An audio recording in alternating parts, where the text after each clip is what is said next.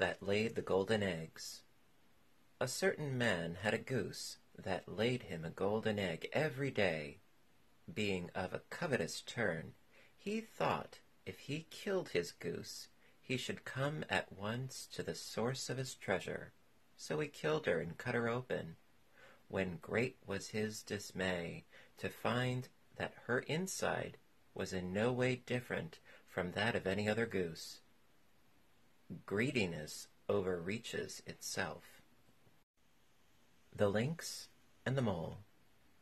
Under the covert of a thick wood at the foot of a tree, as a lynx lay whetting his teeth and waiting for his prey, he spied a mole half buried under a hillock of her own raising.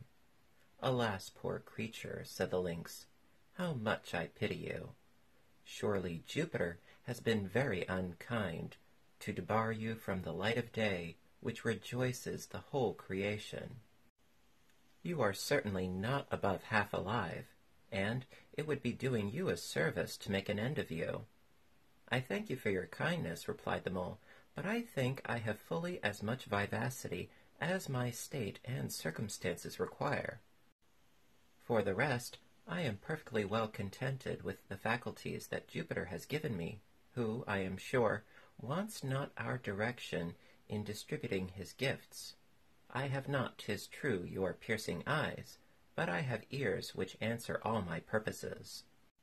Hark, for example, I am warned by a noise which I hear behind you, to flee from danger." So saying, he crept into the earth, while a javelin from the arm of a hunter pierced the quick-sighted lynx to the heart. Let none criticize nature.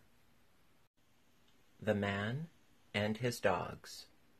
A certain man, detained by a storm in his country house, first killed all of his sheep, and then his goats, for the maintenance of his household. The storm still continuing, he was obliged to slaughter his yoke oxen for food. On seeing this, the dogs took counsel together and said, "It is time for us to be off, for if the master spare not his oxen, who work for his gain, how can we expect him to spare us?" He is not to be trusted as a friend who ill treats those on whom he depends.